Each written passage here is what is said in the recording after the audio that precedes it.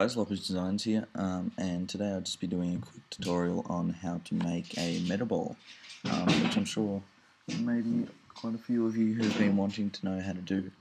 So yeah, I'll be using a sphere. You can use a cube, a platonic, a pyramid, whatever shape you want. It'll turn out differently for each and every one of you. So yeah, now you just want to get a sphere. I'll just lower actually no, the size is fine. I might actually lower it. And so now you just want to, when you have sphere selected, go to manoeuvre, go to cloner, and make that a child of that. Now if you head to cloner, so we'll just drag that up. Now when you're in cloner, just change this to anything you want. I normally use grid array because that's kind of what I like, or that's the best in my opinion. You can change how many cubes there are on either axis. So yeah, but I'll just keep that at 3.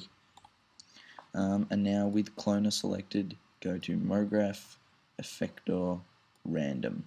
Now this will randomize all the circles coming out of the cloner, which clones the circles, which makes them random. And now with cloner selected, go to this kind of weird little thingy here, go to metaball, hold either Alt or Option, and then that'll make it a child of that. Now in the metaball thing, you can change this up to 400, whatever you want really. Put that onto about 8. I use 8. Now on sphere, if you just make that a bit smaller or larger, and on random, if you make all of these 0, it'll make it into a kind of square thing. So now if we go back to the start, chuck a material on there, if we render it,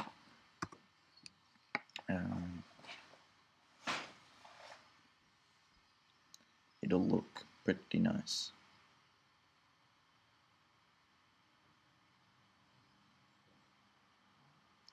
So yeah, so now that's just a basic circle.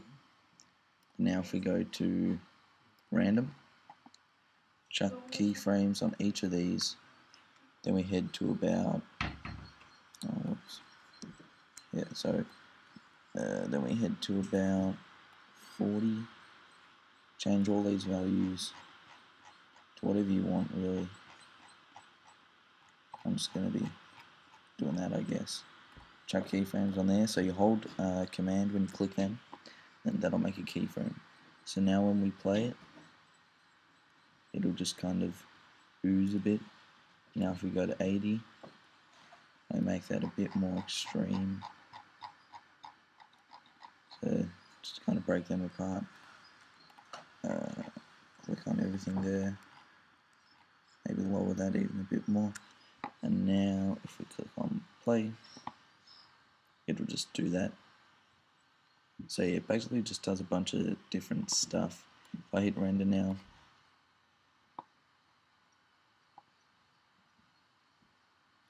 just waiting for that, you'll see that it looks pretty good. So you can have a bunch of different like effects if you want. You can add solids to it so that after it kind of turns into a bunch of balls, it just drops to the ground. You can have text or whatever you want.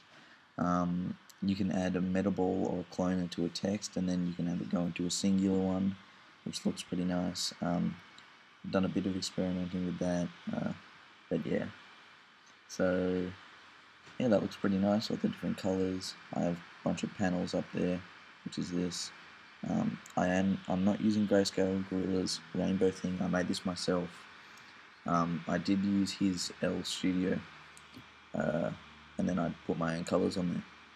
So yeah, if you want to check out my other videos, my other tutorials, I don't have any up at the moment, but I am going to be putting up a pretty long real flow one, which is going to take me a few days to make.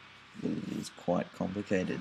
So yeah, if you have any suggestions or ideas you'd like me to do, just contact me.